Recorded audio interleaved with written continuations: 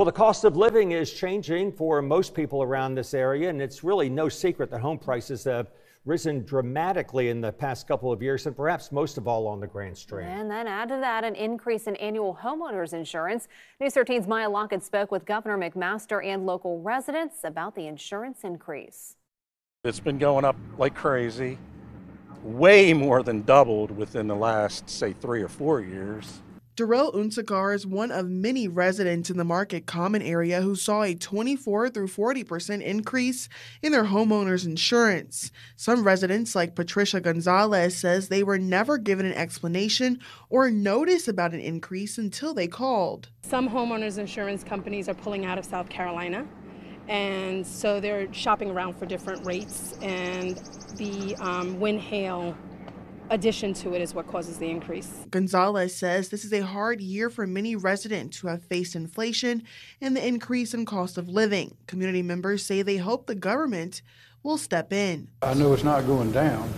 I don't remember a time that it's ever gone down, but we are, of course, we're on this coast, we're in hurricane territory, and costs of homes are going up, and when that happens, insurance rates will go up. South Carolina Governor Henry McMaster says he is hoping the $200 million the Office of Resilience on Disaster Recovery recently received will prevent Grand Strand homeowners from experiencing high insurance costs.